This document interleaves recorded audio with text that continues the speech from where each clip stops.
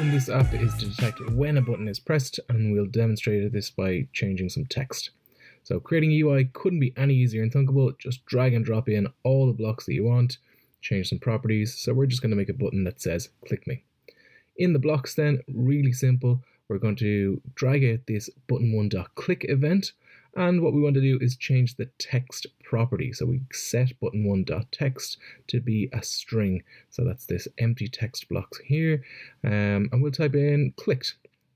So that's all there is to it. Just these 3 blocks here to change the text on your block. Let's look at this in live preview mode. Hit the button and the text changed.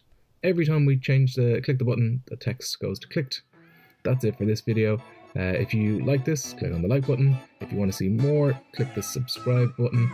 Thanks very much for watching, and I will see you in the next one.